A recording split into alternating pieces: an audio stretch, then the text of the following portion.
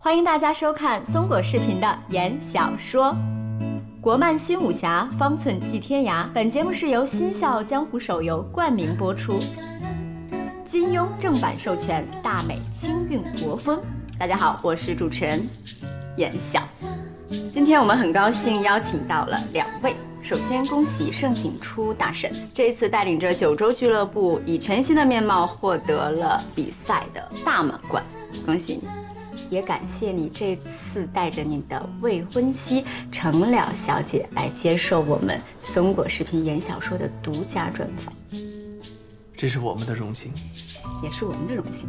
盛景初先生作为围棋大神，你的未婚妻又曾经作为寻味大使，一起拍摄了我们松果视频的记忆中的味道。我知道你的成书小馆现在已经成为了网红餐厅，你们2位也被网友称为神仙眷侣，更是有很多网友磕你们的 CP。所以我代表网友想问一下程了小姐，你第一次见到盛景初大神的时候是什么样的情形？能不能跟我们形容一下？用说嘛，你不都知道？工作。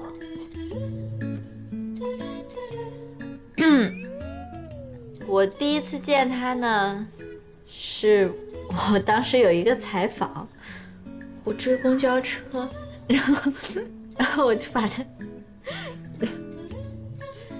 我们第一次见面是在我6岁的时候，在医院里面，我在哭，他给了我一块柚子糖。盛景初先生，那你现在能用一句话来形容一下你跟您的未婚妻程了小姐之间的感情吗？以我所有，如你所愿。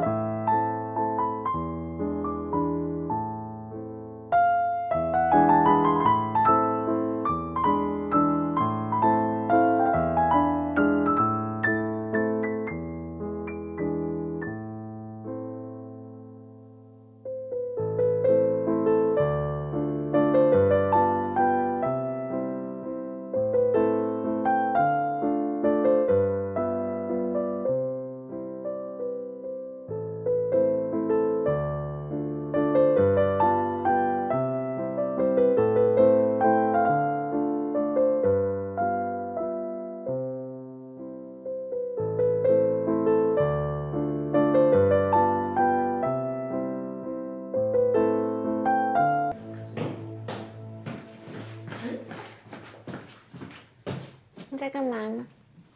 等你。我就去给大家拿个饮料嘛。1天没见，就为了给我准备这些饭菜和蛋糕。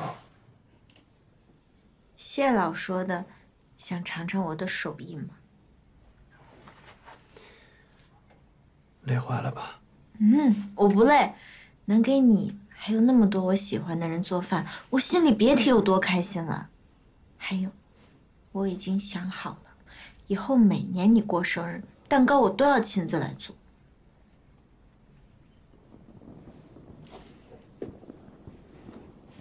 聊聊，这是我收到过最好的生日礼物。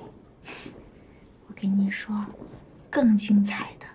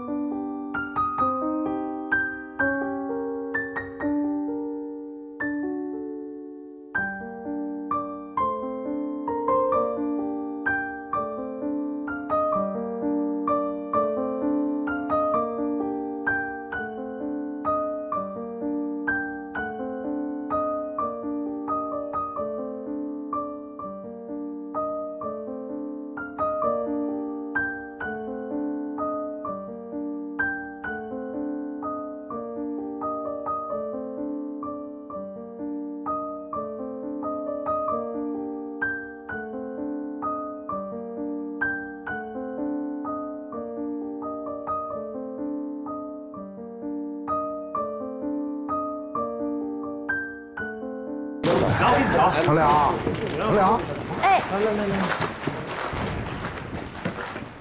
师傅，师傅跟你说句话啊。您说。景初跟你在一起啊，我特别的放心。这孩子从小一门心思就是下棋，生活能力上是一塌糊涂。小时候呢，我是他个靠山，这以后啊，全都要靠你了。您放心，我一定把他照顾得好好的。你们俩要互相的扶持。他要是敢惹你生气，你来找我，我给你撑腰啊。那他这下就完蛋喽。哎，师傅，我刚才听完蛋了，什么完蛋了？秘密。啊，对，秘密。你们好了没有啊？5、4、3、2、1，新年